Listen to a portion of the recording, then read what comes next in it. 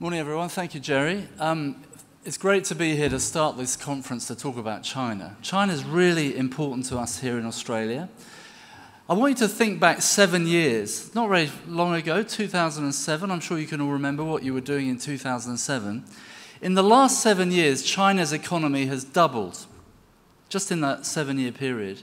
It's going to probably double again in the next 10 years, and probably double again in the 10 years after that. So in 20 years' time, China's economy will be 4 times the size it is today.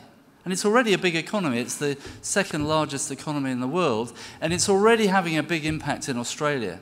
Just think about what a 4 times China is going to do to our property prices, our investment scenario, even beef prices over the next 20 years. What a great opportunity you all have to live in this Asian century.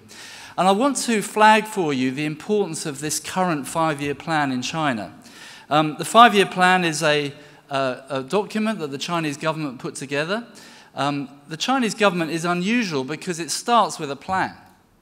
And not only does it have a plan, it has a 5-year plan. And if you look back over the 11 5-year plans that China's been through, you'll see that they meet pretty much every target and milestone and goal that they set. So it actually makes our life really easy when we try and predict what's going to happen in China, because they've already told us. It's in the 5-year plan. So you've all read the 5-year plan, haven't you? Yeah? You haven't read the 5-year plan. Okay, well, let me give you a quick summary of what's in the 5-year plan, because it's really important that you understand that China is changing, and it's changing very, very quickly.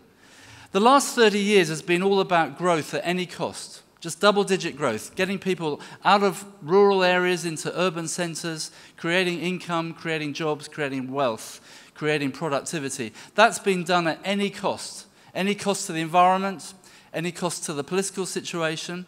And in this current 5-year plan, they've decided to change the nature of that growth. And it's now all about quality, the quality of that growth over the next 30 years. So this is actually a game changer for us, because it changes the nature in which China is growing. So it's really important that we pay attention now, because in this 5-year plan, they've set 3 key priorities, and they're important for all of us. So let me point out what they are. They're very simple: going out, going west, and going green. Let me talk about each of those in turn. Here's a map of the world that I grew up with. You probably gather I'm a POM. In fact, I've seen maps of the world where Australia was left off, or there was a sticker over it, because it was sort of out of the way. Now that's all changed, as you know. We're now living in the middle of the region that really matters. We're to our north, India and China and Russia; to our east, Brazil. These 4 BRIC countries, these big, rapidly industrializing countries. So important for us here in Australia. And we're right in the middle now of the region that really matters. And when you look at China going out, which is all about taking investment out of the domestic economy, where it's been largely invested in US Treasury bonds and the US dollar, into real corporate assets around the world. When you look at how China's doing that, you see a picture that starts to look like this. Now, every dot on this map represents a deal, an outbound investment deal, done by China in the last 5 years in one sector. Now, you all know what that sector is. Yeah? The mining and resources sector. One sector. Now, when you look at that map, it's pretty impressive, isn't it? This is China going out, investing overseas in real corporate assets in other countries, in different currencies, getting to understand how different markets work by investing in mining and resources, because they've had one clear priority for the last 30 years, which is energy security for 1 billion people. Now, they're just moving now, and it's moved actually quite quickly, to their next strategic imperative, which of course is food security. And it wouldn't surprise me if we came back here in 10 years' time and we put a map up and showed how China is investing overseas in this next sector, the food and agriculture sector, if we didn't see a picture a bit like this as well. Now, when you look at this picture, and this is the mining and resources sector, you can see that Australia is not the only source of product in this area, but we're pretty significant. When you look at it, there's quite a lot of dots on Australia. And if you look at the investment in terms of China going out, Australia is still the #1 offshore destination for Chinese outbound investment. That's very significant for all of us, not because it's been yet invested into this sector, but because the Chinese have learnt a lot about investing in Australia. They've learnt about our quirky parliament, they've learnt about our foreign investment rules and regime, they've learnt how Australians do business. And it puts us in a really strong position going forward in terms of how that future investment will start to flow. Now, of course, we're not interested in the mining and resources sector particularly. We've had that boom. We're now interested in the next big boom, which is food and agriculture. So it's quite interesting to start thinking about where China will invest next. Now, where would you find the answer to that, do you think? The 5-year plan? Yep. You were paying attention earlier? Good. Because that is exactly where you can find out where China is going to invest next, because they've already told us. And as Jerry said, I sit on the board of the Australia-China Business Council, and we regularly receive delegations from China, and they always show us their shopping list in terms of what they're interested in, and it always used to have iron ore and coal at the top. Now it looks like this. And this is because these are the sectors identified in the 5-year plan for future outbound investment. And of course, top of that list is the food, agriculture, dairy sector, because this is their next key priority in terms of outbound investment. So when you look at the drivers of this investment, there are a number of factors. The first is security of supply. As I said, energy security was the big one.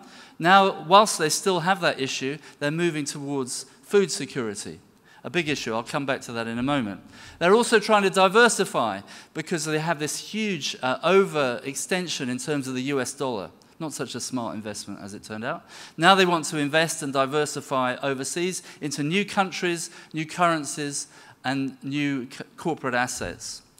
Migration actually is a big driver. We're starting to see a large number of high net worth individuals looking to migrate from China around the world, and a lot of them are coming to Australia. They bring a lot of investment with them. And we're starting to see that having an impact, particularly at the smaller end, perhaps, if not yet at the bigger end.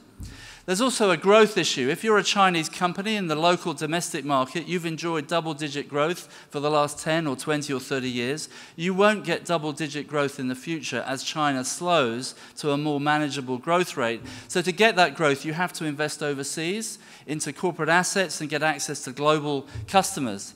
And then finally, the other driver is actually around influence. China now has a lot of influence globally. As a member of the G20, starting to influence the BRICS, who meet quite regularly. And now, of course, when they go to places like the US, the red carpet is rolled out for them. It didn't used to be like that. China has experienced 200 years of humiliation and shame, which they're now coming out of. And they're starting to show that impact globally now.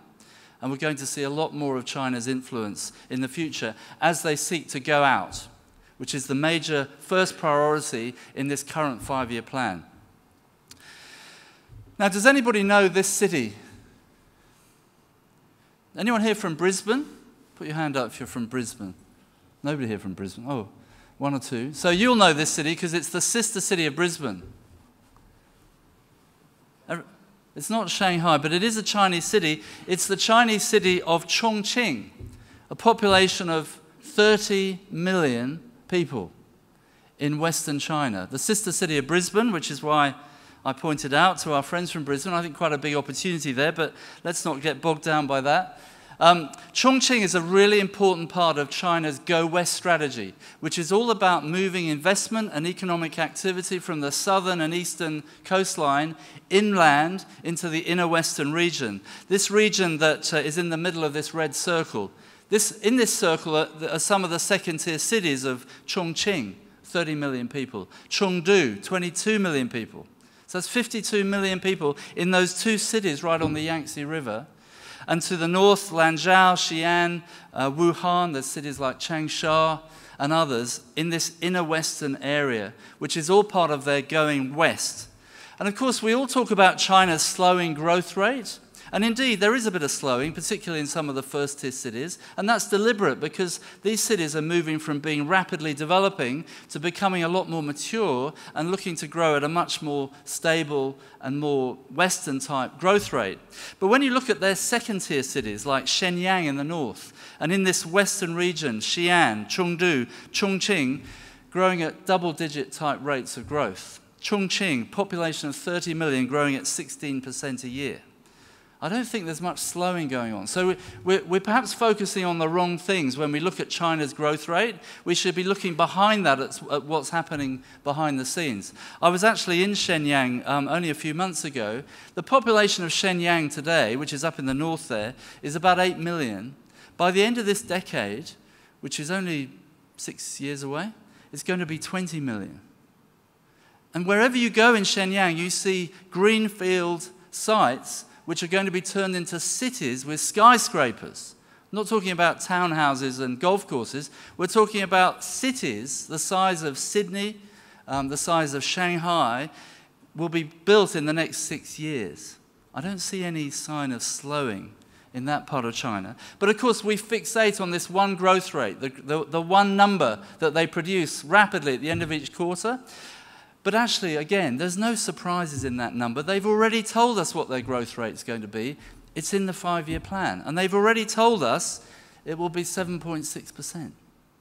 So I don't think we need to worry quite so much about slowing. I think what we need to do is to start rapidly looking at how we can distribute products and expertise and capability into these regional inner Western areas, these second-tier cities, which actually is where much of the agricultural activity takes place.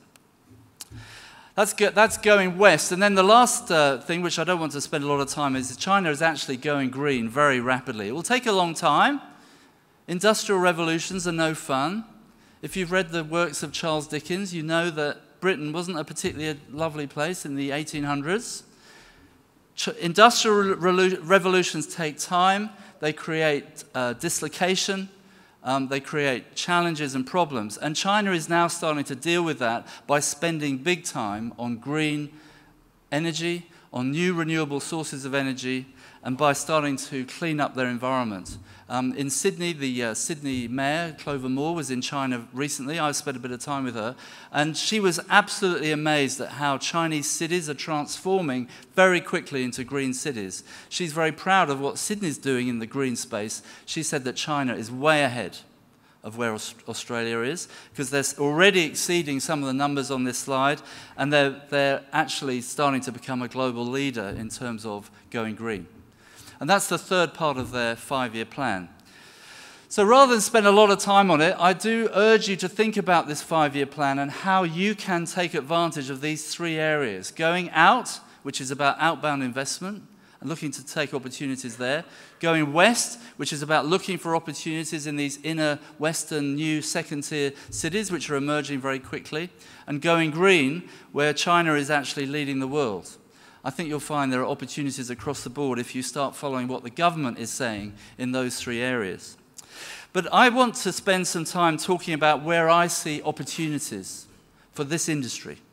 I'm not an economist or a politician or any of those things. I'm a business guy. I do deals. I work with Chinese entrepreneurs and investors and business leaders trying to do things in Australia, and I work with Australian companies in China. I work across many industries. And I see opportunity in many different areas. So I want to show you a few and see whether some of them resonate, and then hopefully we'll have a bit of time for some questions. The first one is about Chinese investment in Australia. This is the big one. This is all part of the going out strategy. This is a photograph of a deal I'm doing in the Hunter Valley, actually, in New South Wales, where we have a very wealthy Chinese group looking to do a major tourism infrastructure resort in the Hunter. And this was an example of one of the meetings we had up there. But this is the big one for this industry. China brings huge investment opportunity, billions of investments. This free trade agreement that we hope to have with China by the end of the year will be all about giving us better market access, which is good, but it will also be all about China investing in food security. We're going to have to manage billions of dollars of investment into our agricultural sector. And as I look around the room, I see a fairly fragmented industry, and I wonder how we could absorb a few $1 billion. And that's our challenge. We have to get smart. This isn't about selling the land. It's about working with the Chinese with co-investment. So the Chinese, they bring capital, and they bring a huge and fast-growing market.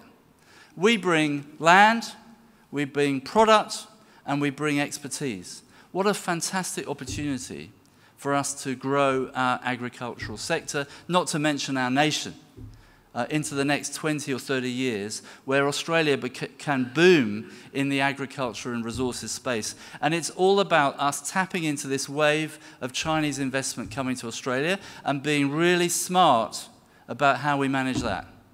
And I would say that that's probably our biggest challenge, to figure out how we can not just absorb it, but make it work for us so that we can feed hundreds of millions of people in this region, as we're going to have to do, or as we have the opportunity to do.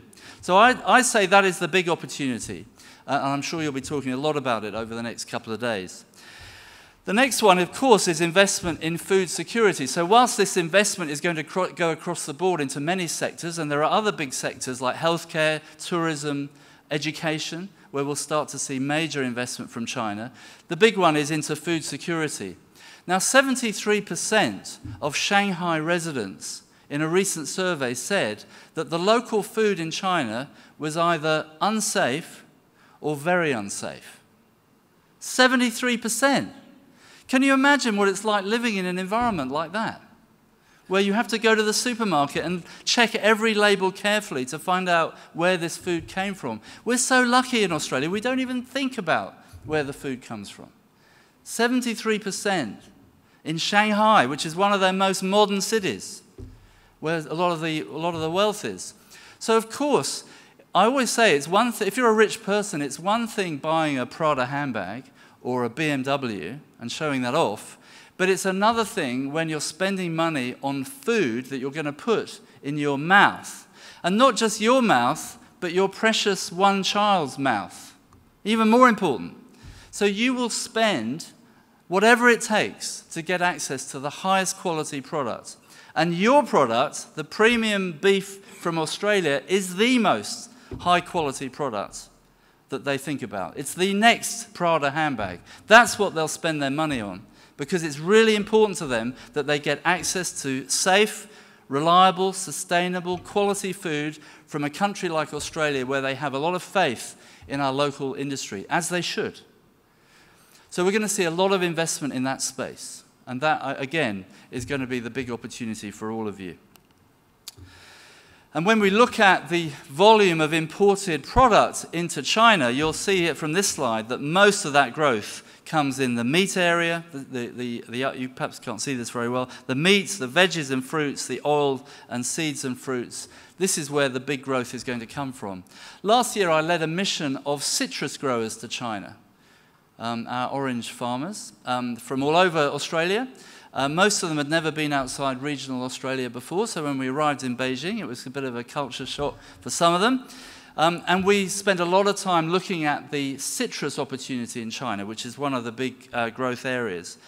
3 years ago, the citrus growers were digging up orchards. They were reducing their productivity, not increasing it. But in the last 2 or 3 years, China's come on stream for citrus. Major growth there. And as I said, we had our 23 citrus growers who were looking for opportunities in the China space, and they were overwhelmed by the demand and the opportunity. In Australia, we produce about 350,000 tons of oranges every year. We consume about a third, we juice about a third, and we export about a third. And of that third that we export, a fairly small percentage goes to China, and as you can see, that percentage is just starting to grow a little bit. But not very much. I think it's up to about 8,000 tons, which is tiny compared to the 350,000. So we laid some of these numbers down in front of the Chinese importers, and they said, well, we want the whole 350,000. In fact, we'd like double that. Can't you grow your trees a bit faster? Can't you? How are you going to double production? We've got the money. We'll invest in the supply chain. How do you double your production? Because that's what we need. Now, in China, they produce well over 1 million tons of citrus, but it comes from this polluted source, which, of course, is why they worry about it. So an Australian orange from a well-organized, well-regulated industry is of high priority for them. But they can't get enough of it. And they want more. And they'll invest. And there'll be the same challenge for some of you guys, because the demand is growing very, very fast. And we have to now keep up with it. And we've got some significant challenges in the citrus industry to do that. There's about 3,500 citrus growers in Australia. 3,500. That means there's a lot of people growing 2 or 3 trees. We need to get consolidation in that industry. We need to aggregate. We need to work together. And what was interesting, I thought, about the citrus growers is that when they went to China, we were there for 10 days. We went to 3 cities, Beijing, Shanghai, and Guangzhou. On the first day, they were all looking at each other, competing. By the end of the trip, they realized actually that it was a lot better if they worked as a group, because the demand was far beyond anyone's capability in terms of supply. They had to work together. And now they've formed little collaboratives and cooperatives. They're now trying to build platforms. They're trying to welcome investment into those cooperatives so that they can grow their market in China. You guys are all going to have to do the same, I think. The next opportunity, I mentioned it, is migration. This is my friend Mr. Chen from a place called Zhuhai, and I'm his foreigner in Australia. I look after his interests here. I'm now the Vice President of the Australia Zhuhai Business Association. This was the launch. He's a great example of a business migrant who brought his whole family here. His kids went to university here. He's building a city in Zhuhai the size of Sydney. And he's building 5-story apartment blocks all over New South Wales. Great opportunity for us to work with migrants who bring investment, they bring expertise, connections, they bring language skills, they bring money. And we can tap into this vast number of high net worth migrants looking to find a new home around the world. There's 1 billion people in China. It's a crowded, polluted place. Australia is a big country to them. They see great opportunity to move here and enjoy the sort of lifestyle that we all enjoy. And of course, who can blame them? We need to welcome them, we need to work with them, we need to teach them, and we need to get them to help open doors for us in China.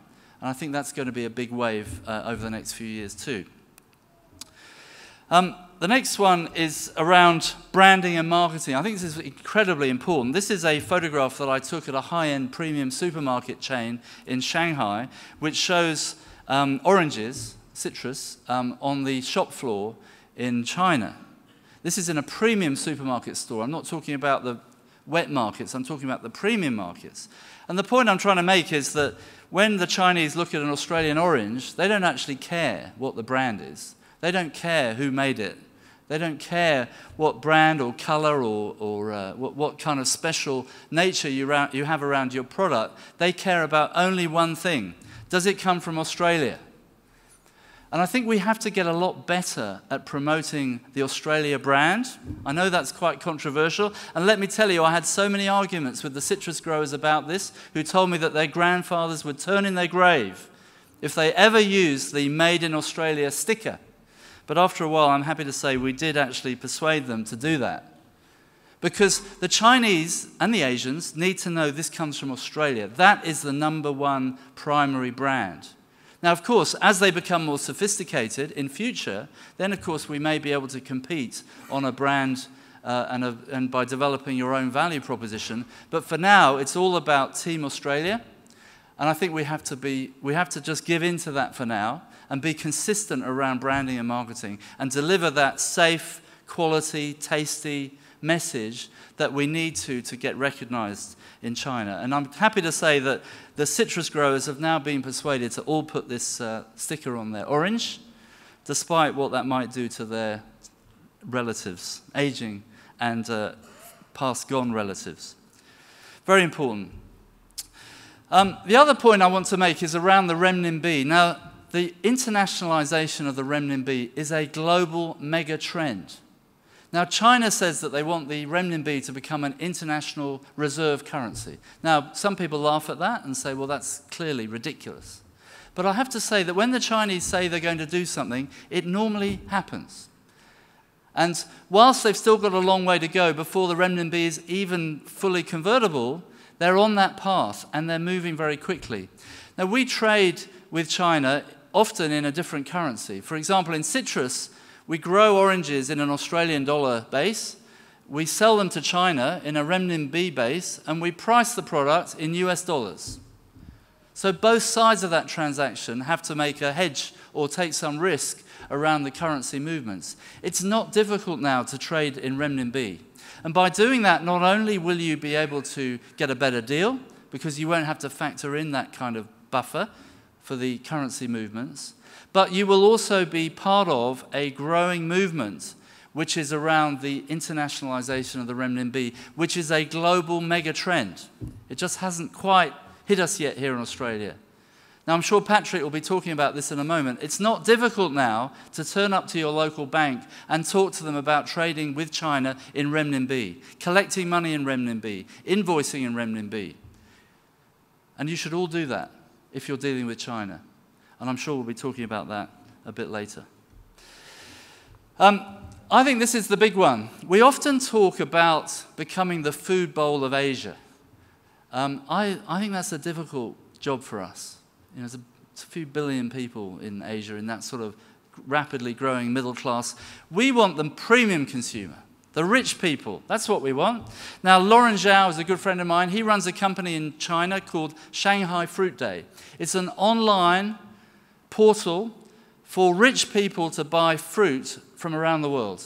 Only the rich. He has 300,000 users of his website, and he packages up his product so that it appeals to the ultra-rich premium consumer. This is the opportunity for us in Australia, this high-end market. Forget the food bowl, forget the middle class. They're good, but it's the premium market that we want. These are the people that pay $20 for a litre of milk. These are the people who will pay whatever it takes to get the highest class product. But we have to get really good at servicing that market. And we have a few challenges around that. Now, let's just think about the numbers. I mean, there's 100 billionaires and 1 million millionaires. I think those numbers are all understated, frankly. But I think what's most important is that this market is growing very quickly. Half of the Chinese who are wealthy today were not wealthy 4 years ago. And over half who will be wealthy are not wealthy today. So there's a very fast-growing number. And it's happening very quickly. And as you can see, a lot of them are actually planning to migrate as well, which creates another opportunity. The ultra-rich investor in China that I know the best is a chap called Dr. Chow. Now, Dr. Chow says, the trouble with you Australians is you're too egalitarian. You don't understand that as a rich person, we want something different. For example, when I play golf in Australia, I can't get a caddy, he says. No caddies in Australia. I'm sure you didn't have caddies yesterday. He wants a caddy. He wants to be treated as an ultra-rich person. But the trouble is, we say, carry your own bags, mate. You don't need a caddy. We have to get a lot better at looking after this group. We have to package better. We have to recognize them better. We have to understand the importance of hierarchy in Chinese culture. We have to recognize these people and service them really, really well. And they will pay 4 times, 5 times, 10 times the price to get access to the highest quality product. And the more unique and the more exclusive and the harder it is to get, the more they will pay. And I think that's our big opportunity. So when you look at the numbers, they're just growing very quickly. If you look at the luxury goods market, that didn't really exist in 1995. Look at how China's luxury goods market has increased in the last 20 to 25 years compared to the rest of the world, which is generally shrinking. When you look at that going forward into the future, in terms of luxury goods, it's only going in one direction.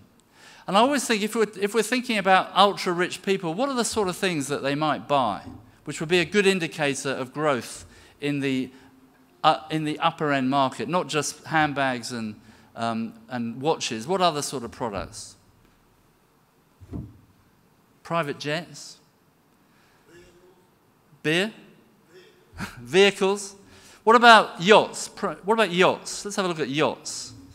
There's the Chinese import of yachts, just in the last couple of years. This is a very fast-growing market.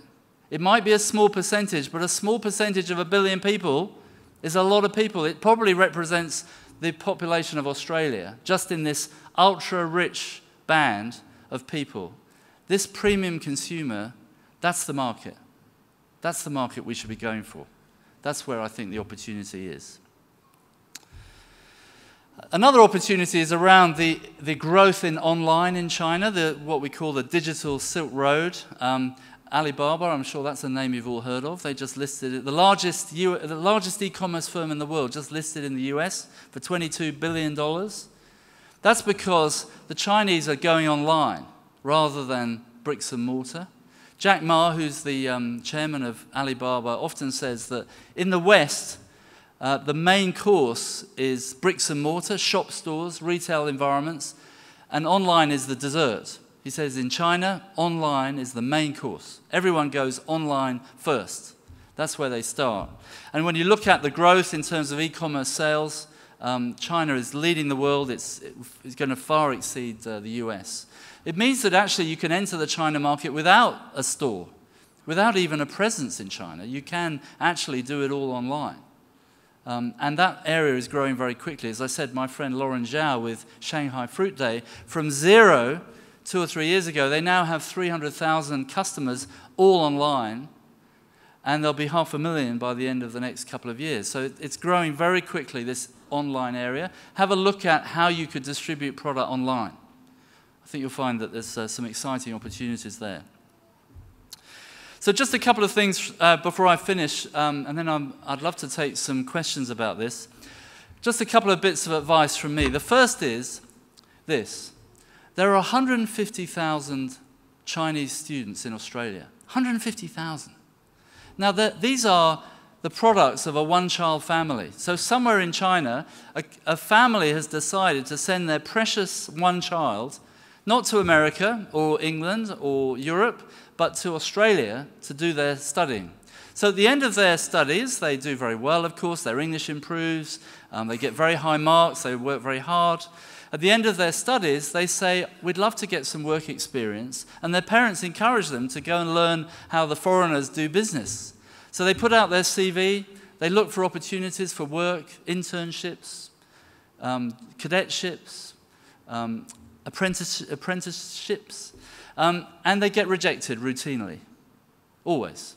And they end up going back to China into the family business. What a waste. 150,000 of these people. Not only do they work hard, and they could be your China customer relationships person and take the phone calls from the Chinese and build your networks and databases in China, but they also have rich parents who can help you in China, could open some doors, could be a government official or a CEO of a state-owned enterprise, or an entrepreneur or a very rich person who could help you in China and open the door for you simply because you looked after their precious one child who was looking for a job and work experience in Australia. What a great opportunity. If that interests you, go and look at hirechinese.com.au, hirechinese.com.au, or Zookal, Z-O-O-K-A-L. These are friends of mine who've set up websites to try and help Australian employers find young Chinese students looking for work experience. And here's the rub. Most of them don't want to be paid. They just want the experience. They just want the experience. Give it to them. We've done that with the citrus industry. I'm very proud to say that I've introduced an intern program to the citrus industry, and now we're starting to see kids coming out of regional universities doing internships in citrus growers' offices. Not picking fruit, by the way, but sitting in the offices actually talking to Chinese customers in Chinese. Very helpful. Why don't you do that? hirechinese.com.au. Have a look at that. And then finally, this is a slide that I keep thinking I really need to stop using. This picture was taken in 2008. So if you remember, this was the pinnacle of Kevin 07. So Kevin was elected in 07. So in 2008, he found himself outside the G8 meeting as an observer with the other countries who were observers. And in those days, it's not that long ago, if you think about it, China, India, Indonesia, Brazil, they were not members of the G8. They were all invited as observers. Countries like Italy, France, Germany were all members, and these countries were excluded. So Kevin, at the having just been elected Prime Minister of Australia, and let me say that was the high point for us with China, to have a Mandarin-speaking Prime Minister, he found himself outside the G8 meeting with the President of China and the Prime Minister of India, both of whom didn't know each other very well and were quite shy and found it difficult to communicate because, of course, Hu Jintao didn't speak great English, and Manmohan Singh was a technocrat, not very easy. He found it very difficult socially. So Kevin, using his perfect diplomatic skills, all those years in DFAT, the Prime Minister, newly elected of Australia, Mandarin speaking, using his well-polished Mandarin, found himself with this opportunity to bring these two people together and help them make friends. When I saw this photograph, I thought, this is it. This is what Australia could be. Instead of being the white trash of Asia, we could step up, we could facilitate relationships between these ancient countries with all their civilizations and history and food and cultures, and we could bring them together and we could all make some money doing that. Now, I realize that it all went to shit after this photograph.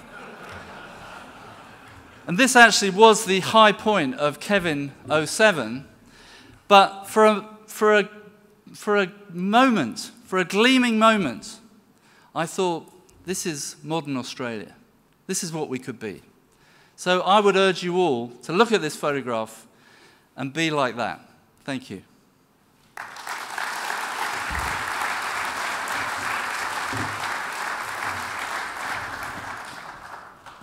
Thank you very much. If you've got a question for David, please put your hand up and we will get a microphone to you. I am wondering, David, where did all this obscene wealth come from that these Chinese people have? Where did it come from, and does it matter? Well, it came from foreign investment. So when China opened up in the 80s, as they did, Deng Xiaoping was the sort of founder of modern China. They opened up their economy and investment flooded in. And so as a result, the government had money to invest in projects, in developments, in property, in changing the environment. And many Chinese entrepreneurs got in on the back of that. And some of them, no doubt, paid money to have access. Some of them, no doubt, paid bribes. And maybe there was some things going on that in the West we don't necessarily approve of. But it works in China, or it did work. There's now a big crackdown. So in China, it's known as the cost of doing business. It was. It's now changed. Yeah. But that's where the money came from. Question here in front. Don, where's the microphony? The speaking Shout stick? Shout it out, Don. I can hear. Come on, Barb. You can run faster than that. Thank you, Barb. David, you raised the question about Brand Australia, and that is a particular issue for our industry, and one that's, in a sense, found its way into Senate reviews and all sorts of things, where we've promoted Brand Australia. I have a view about having Brand Australia as an underpinning element of security and safety and cleanliness and all the things you talked about. Some people see it as diminishing the value of an independent brand. Could you just comment a little bit more on that? I think it's probably the significant thing that resonated with me. Yeah. I think that there may be a case for building your individual brand with the importers, the wholesalers, the people who are placing the orders. And of course, that's probably where the greatest competition exists, so that you make sure that the importers understand why your brand is different and your product is different, and you can build that value proposition at the sort of import level. But on the shop floor, when it comes to the consumer looking at the product on the shelf, that's where the Made in Australia brand has to be. And I've seen many examples of where it doesn't exist. I think Barnaby Joyce made that point just at the weekend as well, that Brand Australia is the predominant brand. Bryce, you've got somebody down there? Yep. David, Carl Graves here. David, just throwing the question out to you, you threw the carrot out there as saying, you know, we need to consolidate as a beef industry, I suppose, as a whole. With your experience through the citrus side of the industry, how would you suggest we consolidate and move forward? Thanks for the question. Good. So in the citrus area, and I won't comment on the beef area in case I upset anyone, there's a lot of old people looking to get out of the industry. So if a Chinese guy turns up at their gate and offers them $10 million, they'll say, thanks very much, I'll take that. It's the younger ones where I see the opportunity. So I think, to answer your question, it's the next generation that need to get involved now. Because this is a 20 to 30 year wave, and it's not a 2 or 3 year wave. So my view is, for what it's worth, and this is starting to happen in other sectors, is to get the younger generation together, build a group, start talking to each other about how you can aggregate and consolidate with a view to attracting investment from China. Because as I say, China will bring the money. They'll bring the money in the market. We've got the products and the know-how. There's huge expertise here in this room. We need to have a 5-year plan like the Chinese do. And I would suggest that it's the younger generation that needs to play a strong role in this. There is an undertone running through the country of fear of Chinese investment. It's almost like there's a fear of a takeover. They're taking our land. They're going to take our food back to China when the excrement makes contact with the air circulation system. That all this food's going to leave Australia, that we're actually reducing our own capacity to look after ourselves. What would you say to those people? Well, there's some challenges. For example, we're at a local domestic level, we're seeing prices going, down, down, down. And China's saying, we want to pay more and more and more.